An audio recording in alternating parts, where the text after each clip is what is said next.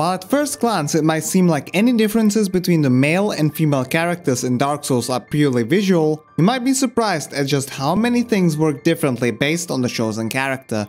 The basis behind these disparities is a potential oversight the developers at From Software made when programming female-exclusive animations.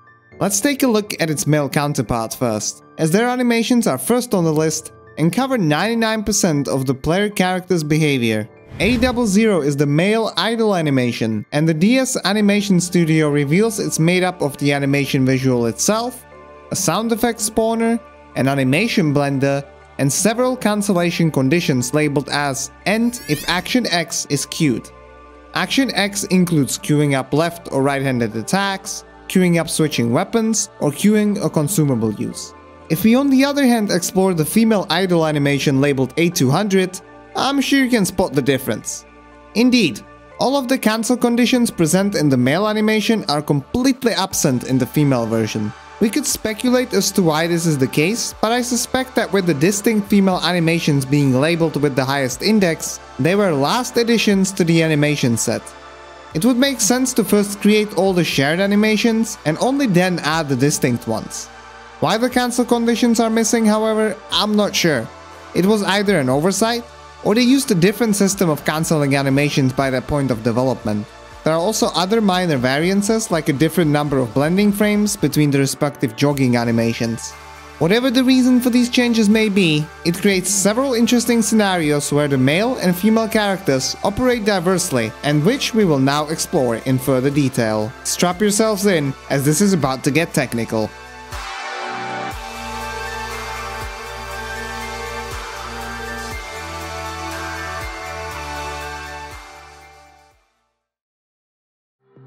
First off is a small discrepancy in acceleration between the two characters. When transitioning between standstill and jogging, and also jogging and sprinting, or dashing as the game calls it, there's a brief period of time where the character's speed gradually adjusts, instead of the transition playing out instantaneously. Testing done by the glitch hunter AndrovT utilizing special tools to attain maximum input consistency revealed that these transition periods differ in speed between the two characters.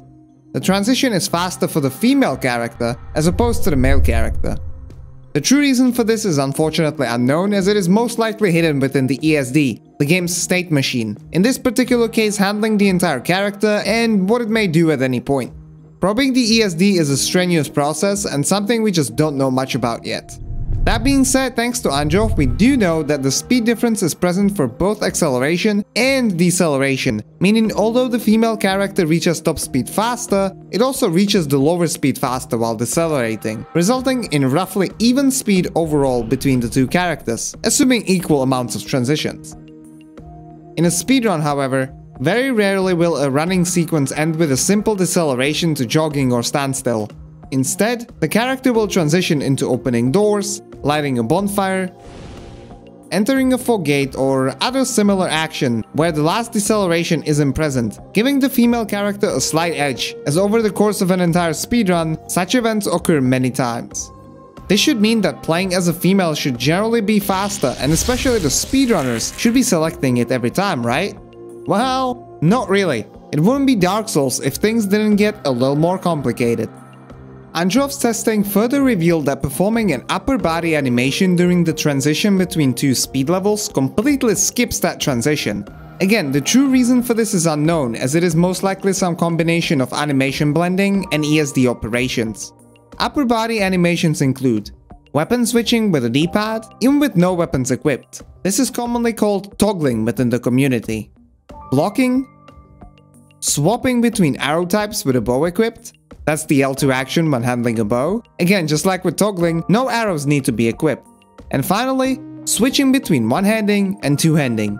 Of course, these upper body animations only save time when transitioning to a higher speed, as skipping deceleration is undesirable since it allows for the higher speed to be maintained for a little longer.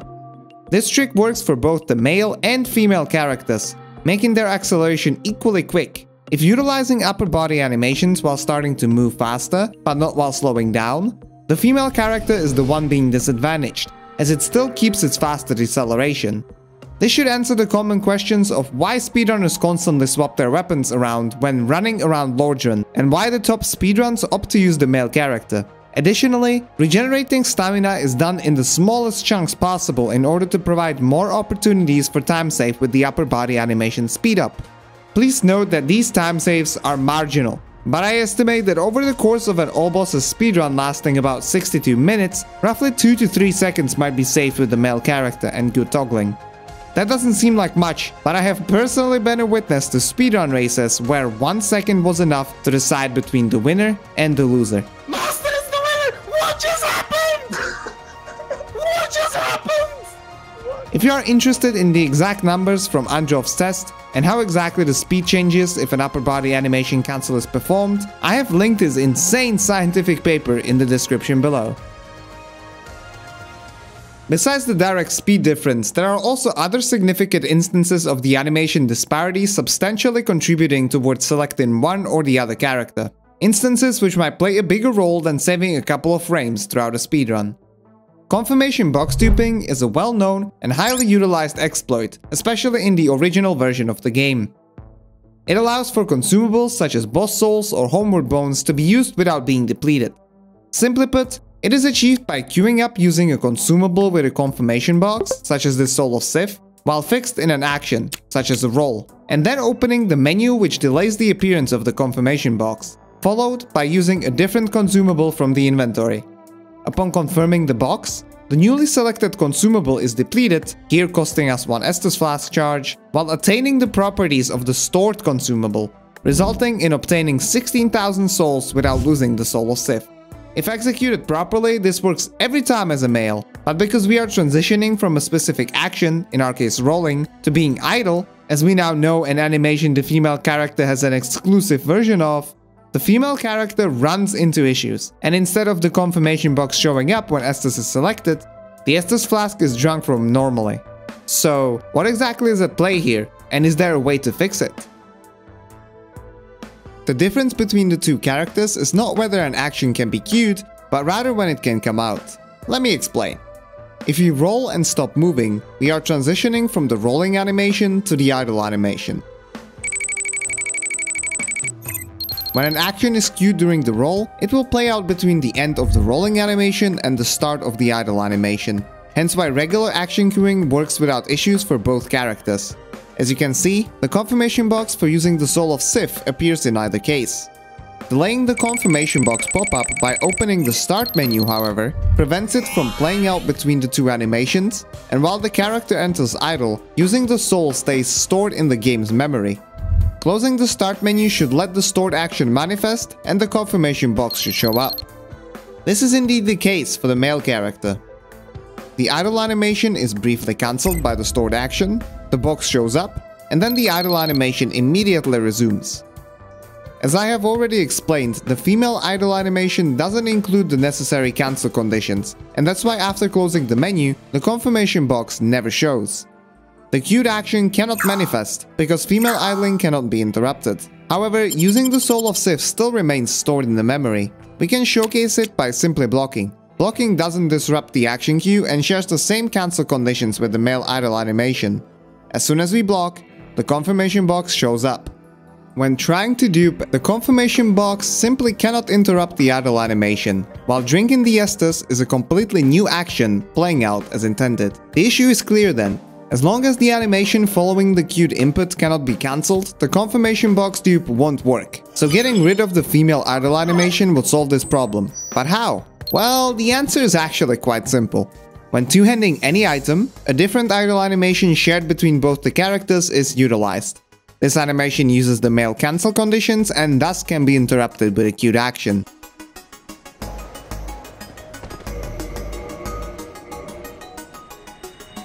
The same is also true when wielding one of the following weapon types in the right hand: great swords, great axes, great hammers, spears, or halberds. While these relatively basic ways of circumventing the female disadvantage exist, there might be scenarios where duping off a parry might be beneficial, and without the listed weapons equipped in the right hand, the female character would simply have to resort to a different strategy. Both toggling and confirmation box duping put females at a disadvantage. But for some, this next difference is enough to sway the odds in the opposite direction.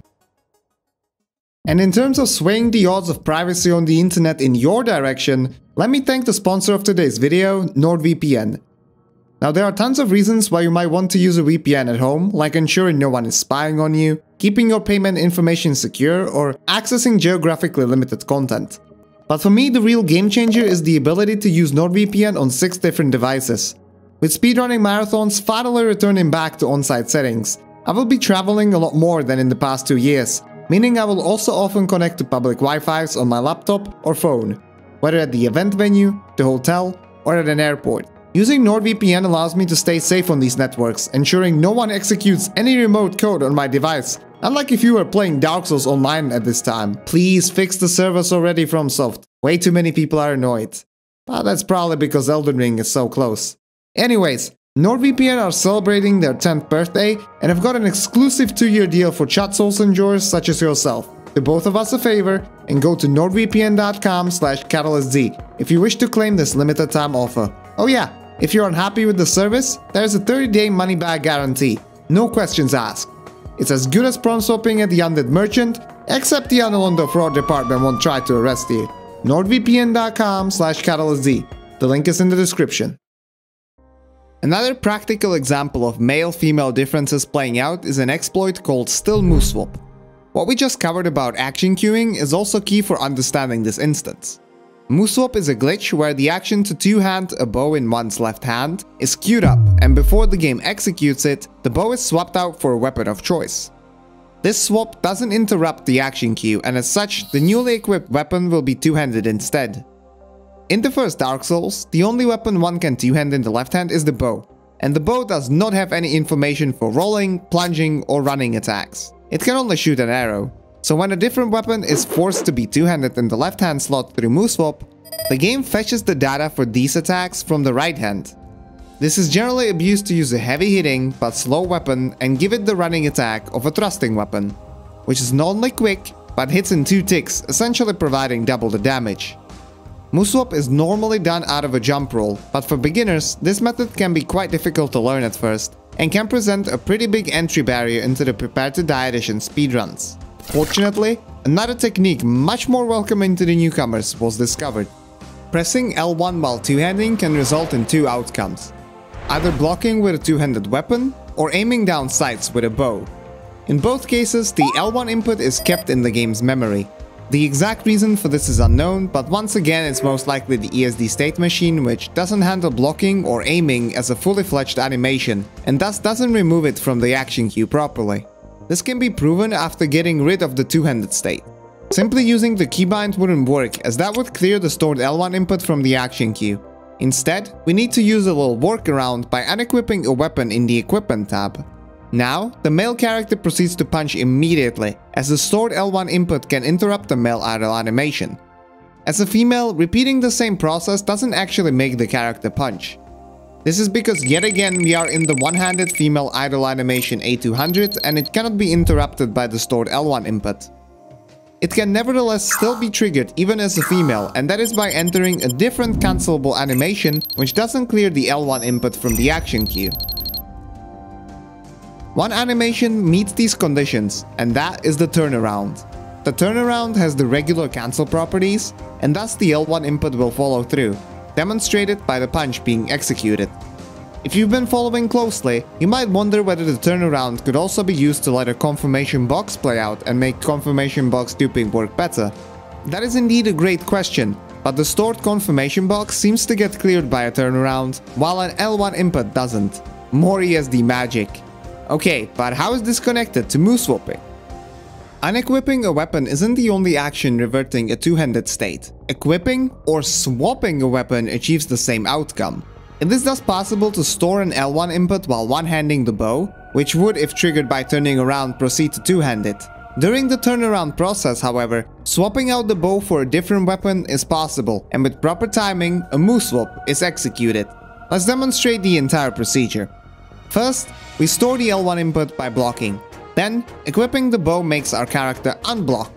A turnaround animation will trigger the stored input, so as we turn around, we also swap the bow for our weapon of choice. This process is fundamentally identical to a regular Moveswap, but since the stored input is executed at will, the player can navigate the menus comfortably without any rush. Because this method of Moveswapping is performed while standing still, it was conveniently named Still Moveswap. This is true as a female, but for once the male's idle animation means trouble. Since male idling can be interrupted, the stored L1 is executed immediately after the bow is unequipped, two-handing without an opportunity to swap out the bow for the desired weapon. Instead, the execution of the stored input needs to be delayed, which can be done by constantly staying on the move. As long as we are moving, the running animation takes priority and the stored L1 input won't play out. When ready to swap the weapon, we need to stop and time equipping the weapon, as going back into idle will make the L1 execute. When done correctly, we are also Moveswapped, just like the female counterpart. But the inconvenience is quite obvious. The character needs to be in motion the entire time menuing is being performed, which can be tricky in areas where running up against a wall or into a corner isn't feasible. Furthermore, timing the weapon swap is much easier if also inputting the turnaround, instead of just stopping the movement. If you ever see speedrunners exploiting the still Moveswap, you can bet they will be doing it with the female character, despite other drawbacks it might present. That's how convenient the female still Moveswap is. After breaking the pattern, we are going right back to Miyazaki discriminating women. Homeward Wrong Warping is a groundbreaking glitch allowing for regular warp locations to be manipulated and swapped for another.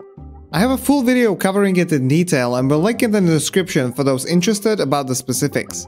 In order to trigger this style of wrong warp, a different glitch called spell swap is utilized. Spell swapping basically casts one spell with the effect of another spell. This is useful for bypassing the requirements a spell might have, such as wielding the appropriate spellcasting tool. It also means the animation of the original spell is used, and this is where the magic lies. The Homeward spell sends the player to a place of their last bonfire. Homeward's animation is long enough to keep the player occupied all the way until the warp is performed. Spell swapping Homeward's effect on a spell with a shorter animation such as Fireball, however, gives the player an opportunity to move around for a couple of frames before the warp executes. This freedom can then be used to rest at a different bonfire than the player is being warped to, which in return triggers a wrong warp. Spell swapping only works if the animation the player is currently in has the proper cancelable properties. This means it cannot be done moving and needs to be performed while idle. And you already see where the issue is. As we now know, the female idle animation cannot be properly cancelled, and because spell swap requires two spellcasting tools to be equipped, simply two-handing like in the case of confirmation box duping is not possible. Female thus has a hard time finding a substitute. Our trusty turnaround animation does not work either. Luckily, there is a suitable alternative in the failed spellcast animation, or the head scratch as we might call it. This animation can be cancelled, and spell swap thus works out of it properly.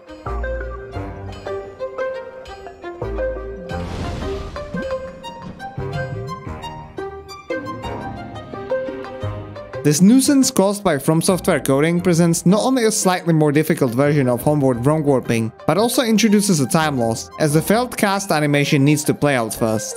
It might not seem like a big deal, but in shorter categories such as any percent, this time difference can play a pivotal role between achieving a record or not. Hey, sub 20! Shit!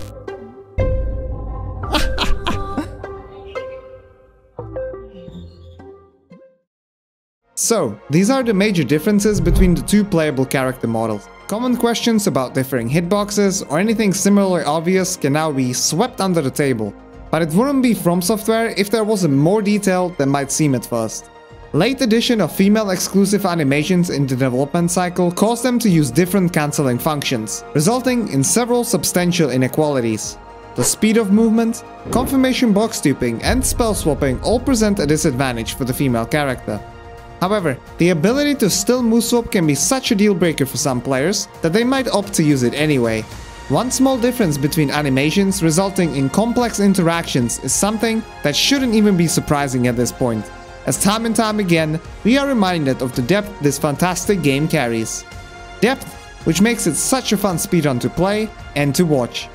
I hope that thanks to this video, next time you watch your favorite Dark Souls speedrunner, you might have an idea of why they start as a male or a female. If you found the info presented interesting in any way, consider subscribing to the channel and liking the video. It takes about 2 seconds, really helps me out, and also lets me know that you enjoy this sort of stuff. Until next time, thank you for watching and have a great day.